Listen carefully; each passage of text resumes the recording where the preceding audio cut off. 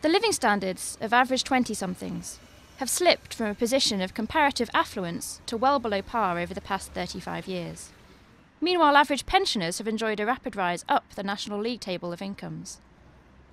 While the broad gap between rich and poor has remained pretty flat in Britain since the early 1990s, the divergent fortunes of typical younger and older adults represents perhaps the most dramatic change in British society over the past generation. The FT visited Age Exchange, a community hub in London's Blackheath, to talk to people of different generations about how they see their place in society. Alex is a 27-year-old arts graduate who's an administrator at the Age Exchange. She still lives with her parents. Originally, I was very, very ambitious when I left school. That was the driving force, because I went to a really terrible school. It was a failing school, and actually managed to do quite well and got into a good university. And it was the whole thing of escaping in a new life and this adult life. Housing costs, even though I am working in quite a low paid job, are very, very frightening. I think the prospects are quite low because I'm kind of in between. I'm not somebody who'd be eligible for like council accommodation, and just renting a room would be very, very expensive. So it's something that I could do with potentially savings, but that would take a very, very long time. And I would definitely be in debt of some kind, to some degree. There's a possibility. It's just a bit easier to stay at home and to kind of contribute and to be this eternal teenager for a little bit longer. And I can see this whole generational divide and this resentment, because I think people of our generation have got parents who say, oh, by the time I was 24, I had a car and we had a little house and we were thinking about getting married and settling down. And it just kind of makes me a bit angry and a bit jealous and resentful, because by the time I was 24, I still felt like I was about 14 and living at home, and that these things were grown-up things that would happen in the future eventually, but certainly out of reach of the resources that I had. And so we're finding it really difficult to find somewhere that's going to be stable, especially having a baby now.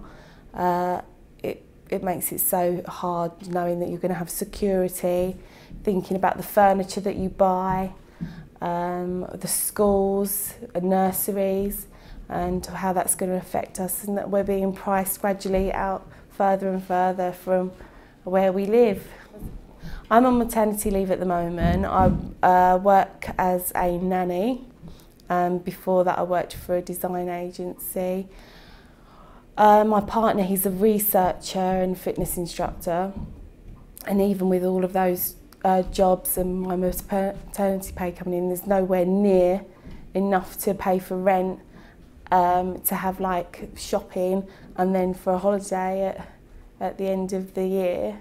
It's really difficult. So at the moment, living with our parents is giving us a bit of breathing space, but it's not an ideal situation. So we are going to have to move, and it's going to be tight.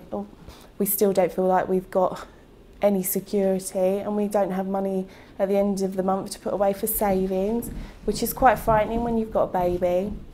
I feel very lucky, very fortunate.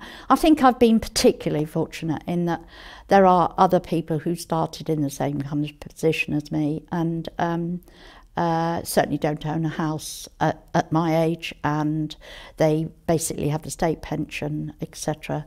So it just so happened that things I happened to do, and some of the time you don't really make choices, you just do things, just happened to leave me in this kind of position. I think that an awful lot of poor young people stay poor until they become poor old people.